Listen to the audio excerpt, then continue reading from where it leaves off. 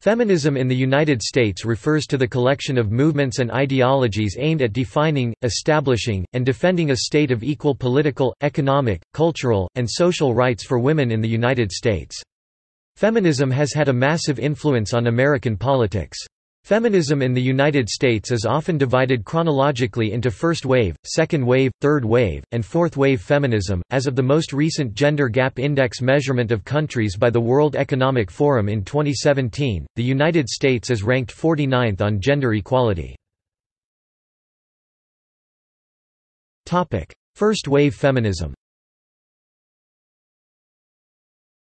The first wave of feminism in the United States began with the Seneca Falls Convention, the first women's rights convention, held at the Wesleyan Chapel in Seneca Falls, New York, on July 19 and 20, 1848. This convention was inspired by the fact that in 1840, when Elizabeth Cady Stanton met Lucretia Mott at the World Anti-Slavery Convention in London, the conference refused to seat Mott and other women delegates from America because of their gender. Stanton, the young bride of an anti-slavery agent, and Mott, a Quaker preacher and veteran of reform, talked then of calling a convention to address the condition of women. An estimated 300 people attended the convention, including notables Lucretia Mott and Frederick Douglass. At the conclusion, 68 women and 32 men signed the Declaration of Sentiments, which was written by Elizabeth Cady Stanton and the McClintock family. The style and format of the Declaration of Sentiments was that of the Declaration of Independence.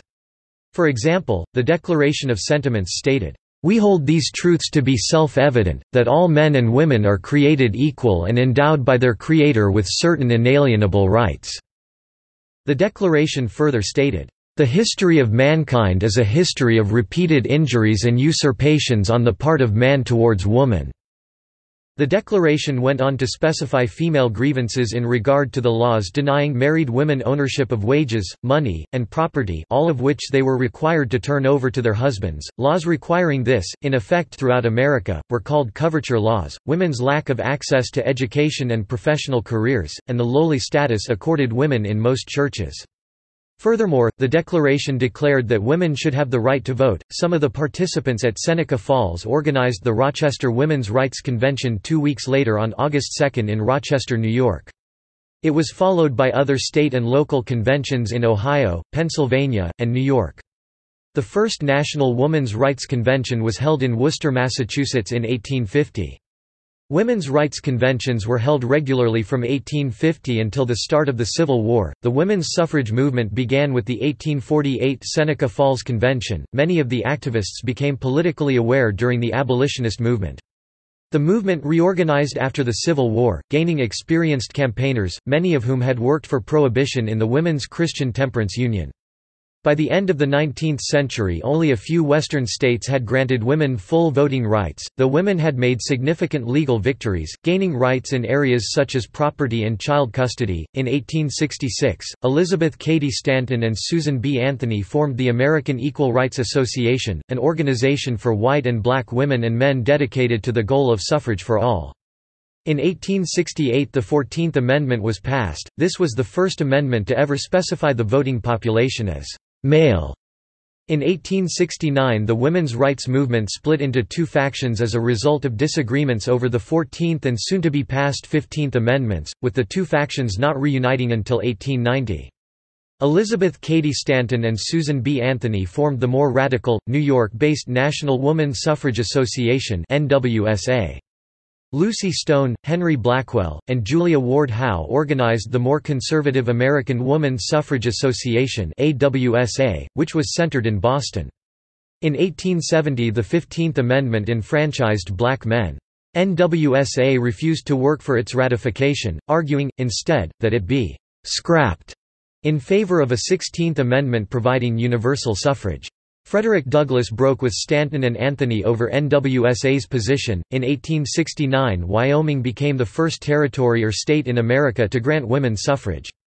In 1870, Louisa Ann Swain became the first woman in the United States to vote in a general election. She cast her ballot on September 6, 1870, in Laramie, Wyoming. From 1870 to 1875, several women, including Virginia Louisa Minor, Victoria Woodhull, and Myra Bradwell, attempted to use the 14th Amendment in the courts to secure the vote, Minor and Woodhull, or the right to practice law, Bradwell, and they were all unsuccessful.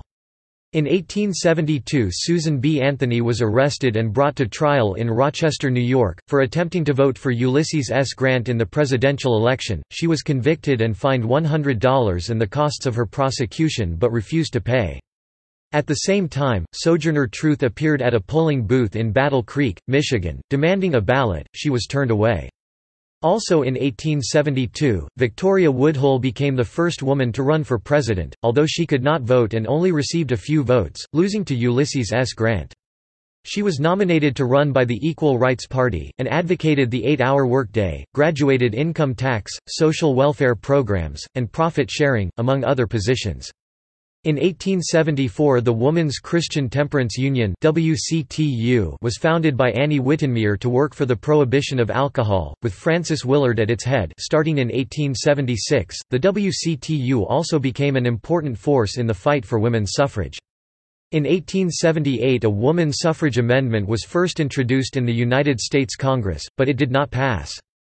In 1920, the 19th Amendment was ratified, giving white women the right to vote. The first wave of feminism is considered to have ended with that victory. Margaret Higgins Sanger was one of the first American birth control activists. She was also a sex educator, writer, and nurse. She popularized the term birth control, opened the first birth control clinic in the United States in 1916, and established organizations that evolved into the Planned Parenthood Federation of America. Second-wave feminism.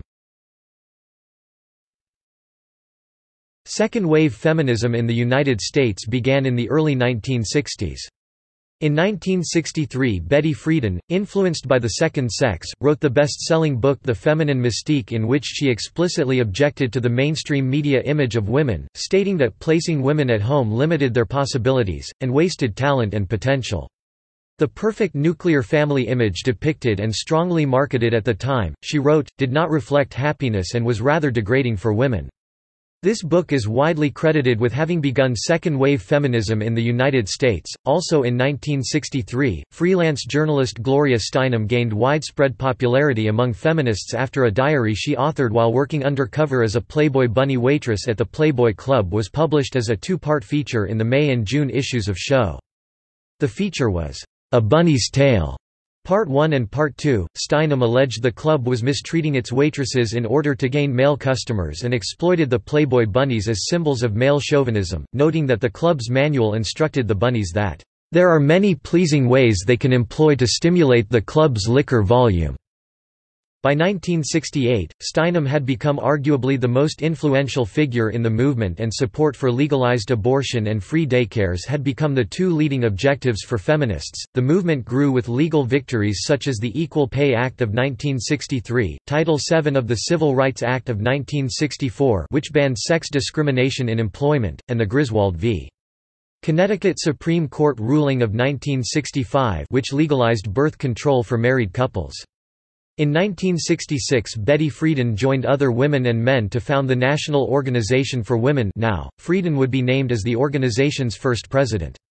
Amongst the most significant legal victories of the movement in the late 1960s after the formation of NOW in 1966 were a 1967 executive order extending full affirmative action rights to women, Eisenstadt v.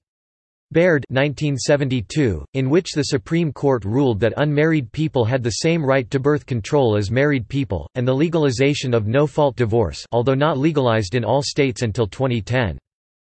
The movement picked up more victories in the 1970s. The Title X Family Planning Program, officially known as Public Law 91-572 or Population Research and Voluntary Family Planning Programs, was enacted under President Richard Nixon in 1970 as part of the Public Health Service Act. It is the only federal grant program dedicated solely to providing individuals with comprehensive family planning and related preventive health services. The Supreme Court case Reed v. Reed 1971, was the case in which the Supreme Court for the first time applied the Equal Protection Clause of the 14th Amendment to strike down a law that discriminated against women. Also, while the Equal Pay Act of 1963 did not originally cover executives, administrators, outside salespeople, and professionals, the Education Amendments of 1972 amended it so that it does. Also in 1972, the Supreme Court case Eisenstadt v. Baird legalized birth control for unmarried people. Also that year Title IX of the Education Amendments of 1972 illegalized sex discrimination in public schools and public colleges. In 1973 the Roe v. Wade Supreme Court case legalized abortion. In 1974 the Equal Credit Opportunity Act illegalized sex discrimination by creditors against credit applicants. Also in 1974 sex was added as a protected class under the Fair Housing Act, thus illegalizing sex discrimination in housing. Also in 1974 the Women's Educational Equity Act was enacted. The criminalization of marital rape in the United States started in the mid-1970s, and by 1993 marital rape became a crime in all 50 states, under at least one section of the sexual offense codes. In 1978 the Pregnancy Discrimination Act was enacted. It is a United States federal statute which amended Title VII of the Civil Rights Act of 1964 to "prohibit sex discrimination on the basis of pregnancy." A major disappointment of the second-wave feminist movement in the United States was President Nixon's 1972 veto of the Comprehensive Child Development Bill of 1972, which would have provided a multi-billion-dollar national day care system. The feminist movement in the late 1970s, led by Now, briefly attempted a program to help older divorced and widowed women. Many widows were ineligible for Social Security benefits, few divorcees actually received any alimony, and after a career as a housewife, few had skills to enter the labor force. The program, however, encountered sharp criticism from young activists who gave priority to poor minority women rather than the middle class. By 1980, Now downplayed the program as it focused almost exclusively on the Equal Rights Amendment era. Phyllis Schlafly, the conservative leader, moved into the vacuum. She denounced the feminists for abandoning older middle-class widows and divorcees in need, and warned that era would equalize the laws for the benefit of men, stripping protections that older women urgently needed. The main disappointment of the second-wave feminist movement in the United States was the failure to ratify the federal Equal Rights Amendment. It states, "Equality of rights under the law shall not be denied or abridged by the United States or by any state on account of sex." The deadline for ratification of the Equal Rights Amendment expired in 1982, as well, though the United States signed the Convention on the Elimination of All Forms of Discrimination Against Women in 1980, it has never ratified it. Many historians view the second-wave feminist era in America as ending in the early 1980s with the feminist sex wars, a split within the movement over issues such as sexuality and pornography. These disputes ushered in the era of third-wave feminism in the early 1990s. Third-wave feminism. Third-wave feminism in the United States began in the early 1990s. In 1991 Anita Hill accused Clarence Thomas, a man nominated to the United States Supreme Court, of sexual harassment. Thomas denied the accusations and, after extensive debate, the United States Senate voted 52 to 48 in favor of Thomas. In 1992, in response to the Anita Hill sexual harassment case, American feminist Rebecca Walker published an article in Ms. Magazine entitled, "Becoming the Third Wave," in which she stated, "I am not a post-feminism feminist. I am the third wave," which coined the term, "third wave." Also in 1992 Third Wave Direct Action Corporation was founded by the American feminists Rebecca Walker and Shannon Liss as a multiracial, multicultural, multi-issue organization to support young activists. The organization's initial mission was to fill a void in young women's leadership and to mobilize young people to become more involved socially and politically in their communities. Also in the early 1990s, the Riot GRRRL movement began in Olympia, Washington and Washington, D.C. It sought to give women the power to control their voices and artistic expressions. However, Riot Grrrl's emphasis on universal female identity and separatism often appears more closely allied with second-wave feminism than with the third wave. Third-wave feminists sought to question, reclaim, and redefine the ideas, words, and media that have transmitted ideas about gender, gender roles, womanhood, beauty, and sexuality, among other things. Third-wave feminism saw many new feminist icons such as Madonna, Queen Latifah, Angelina Jolie, Emma Watson, Beyoncé, and Lady Gaga, as well as fictional characters such as Buffy and Mulan. Third-wave feminists also used the Internet and other modern technology to enhance their movement, which allowed for information and organization to reach a larger audience. This larger audience also expanded to many male celebrities such as Aziz Ansari and Leonardo DiCaprio. The increasing ease of publishing on the Internet meant that e-zines, electronic magazines, and blogs became ubiquitous. Many serious independent writers, not to mention organizations, found that the Internet offered a forum for the exchange of information and the publication of essays and videos that made their point to a potentially huge audience. The Internet radically democratized the content of the feminist movement with respect to participants, aesthetics, and issues. Through the 1980s and 1990s, this trend continued as musicologists like Susan McClary, Marcia Citron and Ruth Soley began to consider the cultural reasons for the marginalizing of women from the received body of work. Concepts such as music as gender discourse, professionalism, reception of women's music, examination of the sites of music production, relative wealth and education of women, popular music studies in relation to women's identity, patriarchal ideas in music analysis, and notions of gender and difference are among the themes examined during this time. 160. Fourth wave feminism. Fourth-wave feminism refers to a resurgence of interest in feminism that began around 2012 and is associated with the use of social media. According to feminist scholar Prudence Chamberlain, the focus of the fourth wave is justice for women and opposition to sexual harassment and violence against women. Its essence, she writes, is incredulity that certain attitudes can still exist. Fourth-wave feminism is defined by technology, according to Kira Cochrane, and is characterized particularly by the use of Facebook, Twitter, Instagram, YouTube, Tumblr, and blogs such as Feministing to challenge misogyny and further gender equality. Issues that fourth-wave feminists focus on include street and workplace harassment, campus sexual assault and rape culture. Scandals involving the harassment, abuse, and murder of women and girls have galvanized the movement. In the United States, these have included the Bill Cosby allegations, the 2014 Isla Vista killings, and the 2017 Harvey Weinstein allegations. Examples of fourth-wave feminist campaigns in the United States include Mattress Performance and 10 Hours of Walking in NYC as a Woman. Topic: Criticisms. Critics of mainstream feminist discourse point to the whitewashed historical narrative that omits and/or minimizes the roles played by women of color within and without the feminist movement, as well as the differing obstacles faced by women of color. Audre Lorde, Caribbean-American feminist and essayist, stated, "What woman here is so enamored of her own oppression that she cannot see her heel print upon another woman's face? What woman's terms of oppression have become precious and necessary to her as a ticket into the fold of the righteous, away from the cold winds of self-scrutiny? We welcome all women who can meet us, face to face, beyond objectification and beyond guilt." These historical omissions are particularly evident in accounts on first-wave feminism, which often ignores the roles played by fundamental activists such as Ida Bell Wells Barnett. Wells Barnett was a key figure in the early feminist movement. Her form of radical protest politics recognized the limits of racial uplift and acknowledged the power of political action in the form of direct protest.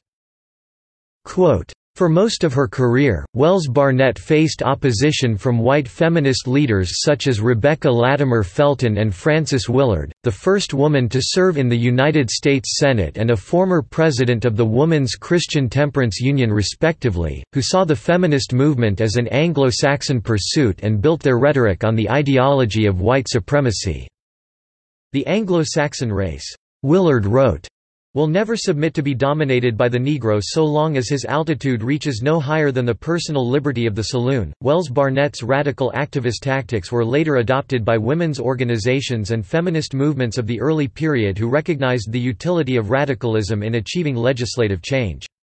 However, Wells Barnett's achievements and influences on the first wave of the feminist movement are absent in mainstream discussions. These criticisms stretch into second and third wave feminism, which is dominated by narratives minimizing the role of women of color while celebrating achievements as a whole through the gaze of white female leaders. Consequently, by the 1970s and 1980s, African American women, such as Bell Hooks, developed a social consciousness by publicly voicing dissatisfaction with black women's representation in feminist discourse. In 1989, Kimberlé Williams Crenshaw, a black scholar, wrote the essay, "Demarginalizing the Intersection of Race and Sex, a Black Feminist Critique of Anti-Discrimination Doctrine, Feminist Theory and Antiracist Politics." And from there she came up with the term intersectionality. Intersectionality is the interconnected nature of social categorizations such as race, class, and gender as they apply to a given individual or group, regarded as creating overlapping and interdependent systems of discrimination and disadvantages. Crenshaw argued that black women are discriminated against in ways that don't often fit in the legal category of either racism or sexism, because it's a combination of the two categories.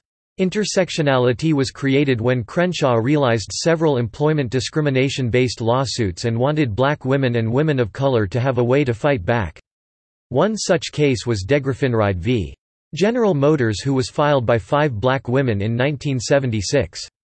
The General Motors Corporation had never hired a black woman for its workforce until 1964 because this was the year of the Civil Rights Act was passed through Congress. Black women who were hired after 1970 lost their jobs quickly because of the 1973 to 1975 recession. Black women who filed the lawsuit argued that they were last to get hired and the first to get fired. The court refused to allow these women to combine their sex-based discrimination and their race-based discrimination. Crenshaw observed the verdict from this ruling and noticed that black women had to choose if their discrimination was either based on gender or race, but not both. She argued that black women are discriminated against in ways that don't fit into society's standards of oppression of either racism or sexism, and that's why intersectionality was needed to identify this form of oppression. Crenshaw stated, "The goal of this activity should be to facilitate the inclusion of marginalized groups for whom it can be said, 'When they enter, we all enter.'" Intersectionality allowed black women and women of color the platform they need to bring awareness to their issues in an effort for equality. There are some people who do support the concept of intersectionality, claiming that it causes more harm for black women and women of color to fight for equality. People like James Bliss stated, "Intersectionality appears as a victim of its own success, which is to say its success is the very mechanism of its victimization." Bliss claims that black women who support intersectionality are only subjecting themselves to a more oppressed image and because of this, are having to fight for both the rights as women and the rights African Americans simultaneously. He also stated, "Intersectionality has largely been rendered as a crude topographical instrument, a method for locating oneself at the intersection of multiple discrete identities or more of oppression." He compares how black women in black feminism only fought back against whitewashed feminism, but women in intersectionality are fighting for multiple causes simultaneously and the cause gets lost in the process. His main argument is that fighting for the rights of multiple identities at the same time is not an easy goal to accomplish.